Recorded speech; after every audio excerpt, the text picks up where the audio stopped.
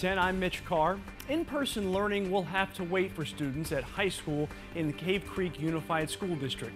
The principal at Cactus Shadows High School says the school doesn't have enough staff to safely open.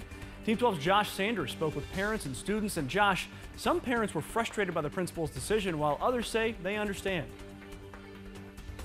Hey there, this weekend was supposed to be a launch back to normalcy for students with the Cave Creek Unified School District. That's after the school board voted unanimously to return back to class on Tuesday. But the Cactus Shadows Falcons are going to have to wait. We all remember that first day of school feeling. That was yesterday. I went to school and I got my ID. Xander Simmons is a freshman at Cactus Shadows High School. For weeks, class has been one Zoom after another. And this coming Tuesday was supposed to be his first day as a Falcon on campus. Until it wasn't. Because yesterday we were going back to school, and now we aren't going back to school. And so I don't know what to think. That's because Friday afternoon, school principal Tony Vining posted on the district's Facebook page that CSHS didn't have enough staff to safely open. Michelle Williams' son Nathan is a senior and on-the-court standout at the high school.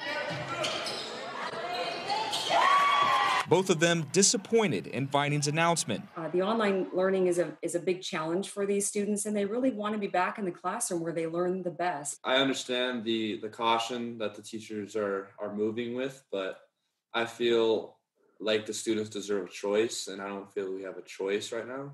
Xander and his mom, Tammy, understand the delay. I want to go to school, but I don't want to go to COVID school. I see all sides of it, so.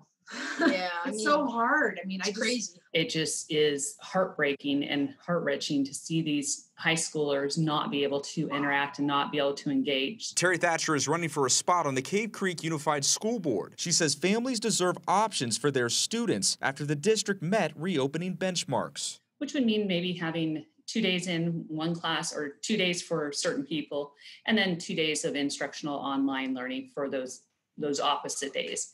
And we reached out to the district regarding reports of teachers resigning and calling out. We have yet to hear back. Thatcher says as of now, both parents and students are set to be here Tuesday morning to protest the principal's decision.